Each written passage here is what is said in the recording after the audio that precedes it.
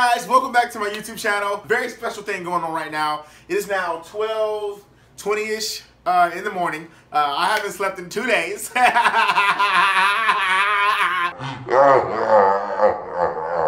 Seriously, I haven't slept in 2 days. I'm gonna be painting a picture for my grandmother. Today is her 83rd birthday. I don't know what I'm gonna be using. I'm gonna try to keep it dry because this is a cardboard. So I don't want to get it too wet. I'm going to try to do this within in 1 hour. When I say I'm going to kind of keep it dry, I'm going to use dry medium materials.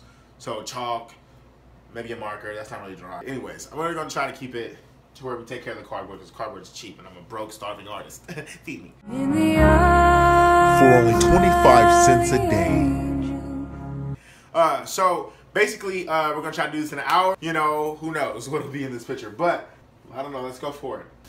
Oh! By the way, hey, like, comment, subscribe if you haven't already for more videos like this. Oh, by the way, if you haven't seen my promo for summer video, definitely go check that out. It should be somewhere over here on the right side of the screen. If you have the screen really, really wide, it should be somewhere down here. All right, let's go. Okay. I have lived to see a whole world system just changed. People have changed. There's no more love in this world. I mean, people don't love like they used to. The families are falling apart. Our system is falling apart because man is now dependent upon themselves and not God. There's a poem, a prayer that my Sunday school teacher had given me in 2004, and I still repeat that. And I've been doing that off and on, but here lately I have been doing it practically every night. You have to learn how to forgive and just go on. And don't walk around with all that meanness and bitterness and hatred and strife inside of you. There was division between Abraham and his wife, and he was impatient. He wanted to have a child. Sarah thought she was too old. So Hagar had a child for him, and then it caused a confusion in their family. And it's just all through the Bible. We're just like history's repeating itself.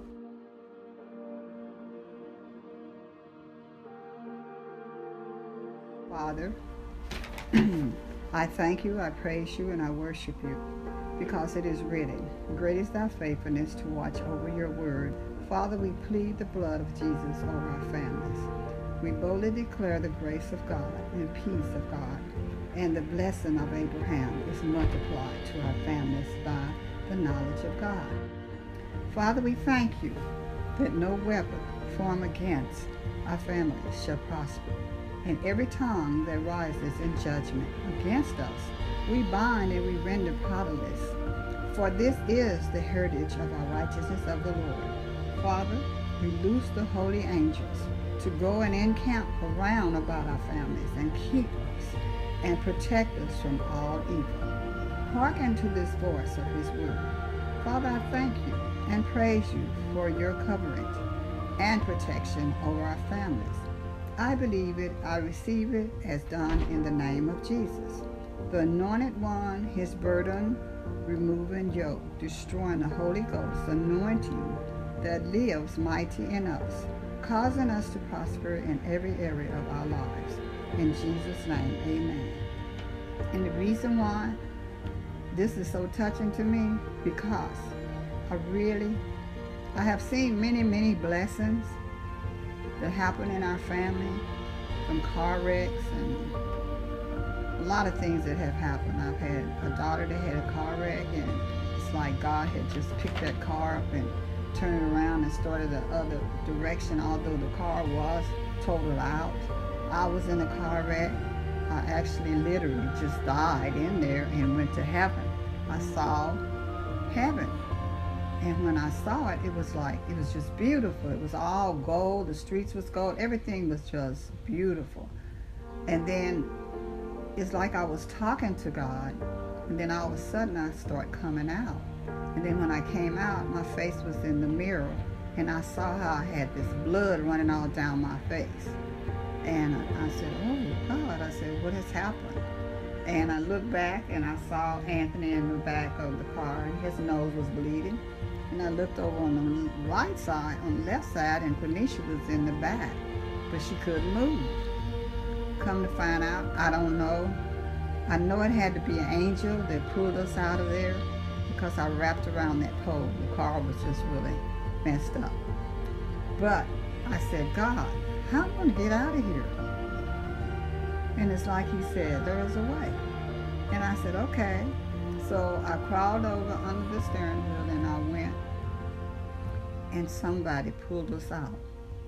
I was coming out. I think I was hanging out a little bit, but then somebody just came and pulled me out and pulled him out also. But we never could find that man, and they said it was an Indian, but he was never seen again. It was an angel that God had sent to bring us out of that car. Me reading this and praying this gave me the thought that reading this, and I know God is our protector, that He watches over all our families all over this world. I know we're having trials, we're having all kinds of chaos going on. We're living in perilous time. We just got so much going on now. People killing each other, or it's like it's wars and rumors of wars. And people think it's all because it's overseas, but we're having those wars right around us. How people shooting and killing policemen, and policemen killing people, and people walking in killing their parents. It's just sad, that we're not living in peaceful days. And our government is out of control. It really is. But God is in control, so He knows everything that's going on. These are the things, to live to see all this, happen. And God still is not ready for me yet.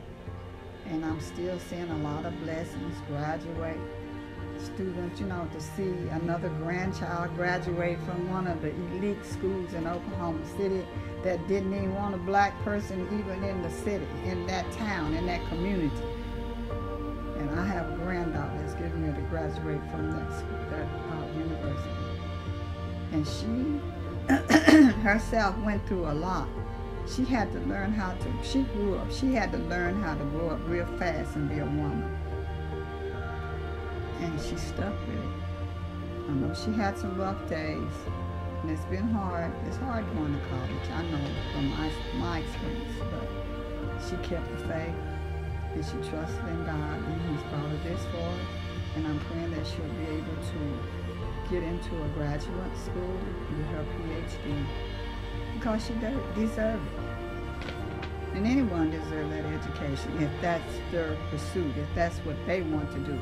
Everyone is not college material, but you do have a gift. Every person have a gift, and we should all try to do what God wants us to do on this earth.